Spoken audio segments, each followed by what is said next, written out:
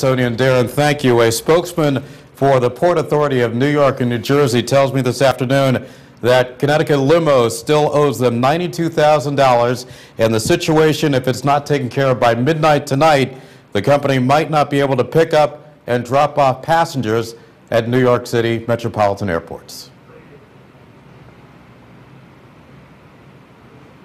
5 months, Connecticut Limo still owes it $92,000, and time to resolve the matter is quickly running out. News 8 got wind of the problem from Leonardo Sena, a Connecticut Limo driver who told us he and other drivers have been approached by Port Authority workers about the situation in recent days. Not even the company told us, listen, we got that problem with Port Authority, we're trying to fix it. We find out about this because the people from the airport.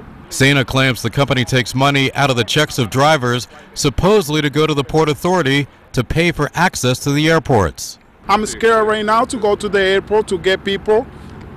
Maybe the police come to me, to tell me, listen, you're not allowed to pick up people from the airport. An attorney for Connecticut Limo acknowledges that the company is involved in a permit dispute with the Port Authority, but she can't comment on anything said by the Port Authority because the dispute remains in front of a district judge here in Connecticut. The company does reiterate that service to and from the airports continues as usual, and no passengers have been or will be affected because of this dispute.